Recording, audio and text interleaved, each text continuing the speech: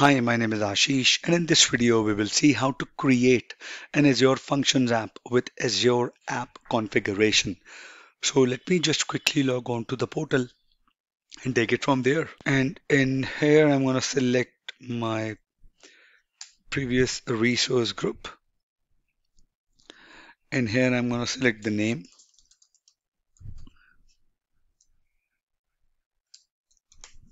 Like this, you can select any name.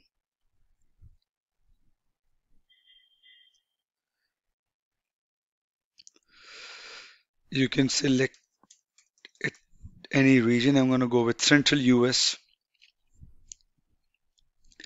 and I'm going to go for free tier this time. Next, tax. And I'm going to click on Review Create. And I'm going to click on Create. It will submit the deployment, and after the deployment finishes, we'll navigate to the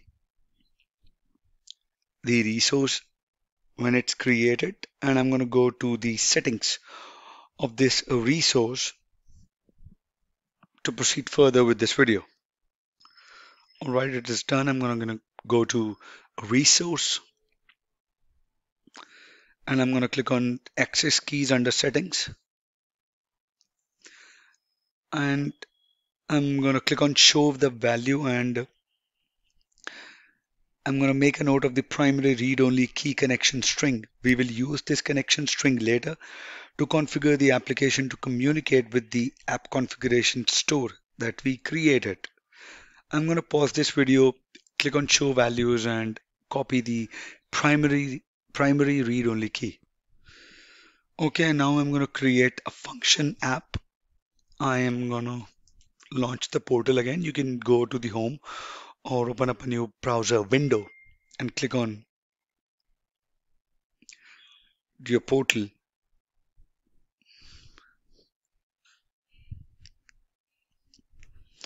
You can either create the function app from the Visual Studio.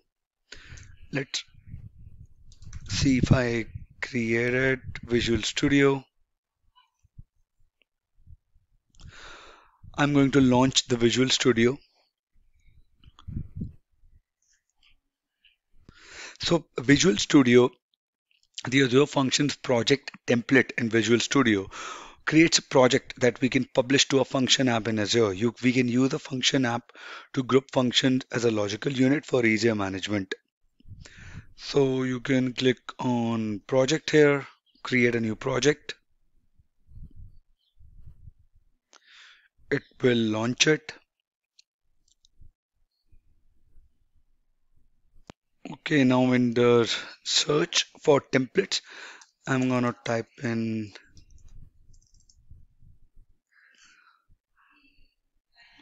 Azure Functions.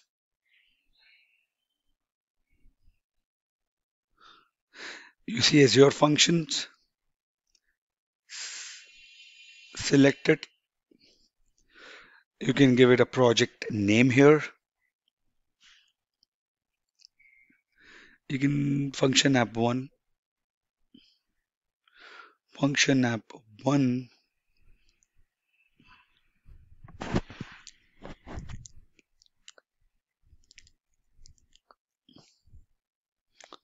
Create.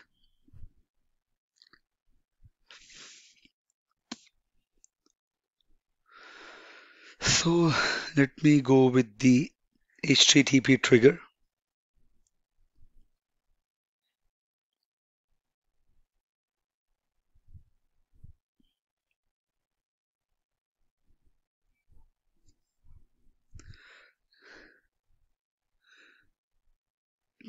Click on it.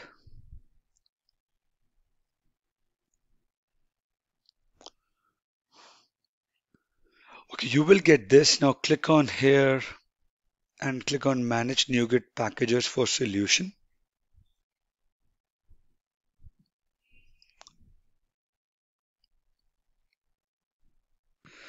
I searched for Microsoft.extensions.configuration.azure app configuration.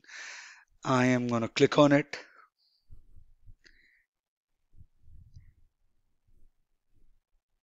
and install it.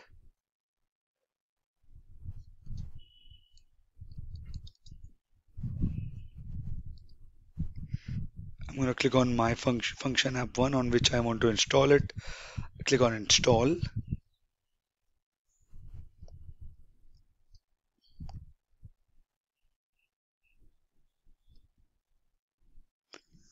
It is installing it.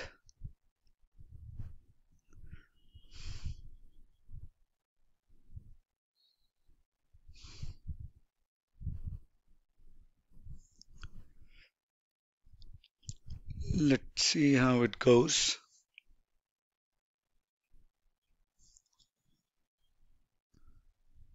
Okay, click on OK here. I accept. It is installing the NuGet package. Done. Now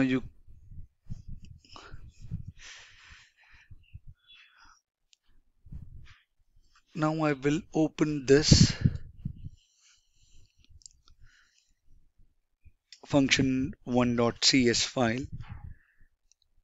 I will exit out of this, and now I will add the namespace of the .NET Core configuration and the app configuration provider.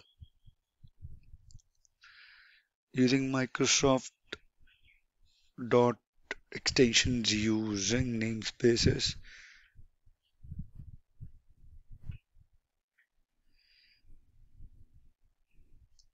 Here I will add the namespaces of the .NET Core here. Add here, save, and now what I'll do is I will also add a static property named configuration to create a singleton instance of iConfiguration. Then add a static constructor to connect to app configuration by calling @Azure app configuration function.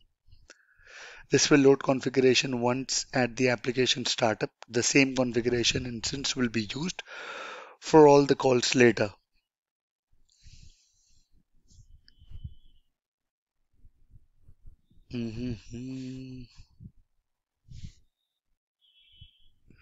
Now when you see this here,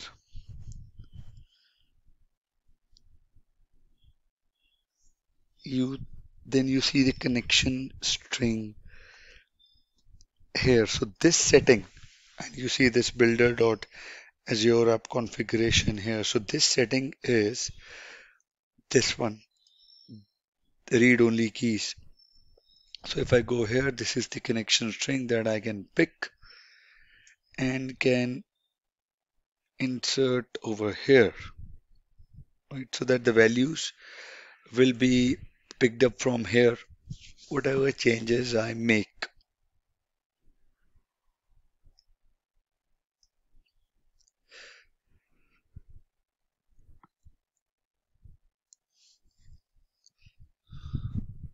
So this is how you use the Azure app configuration to deploy to the Azure Function app using the Visual Studio.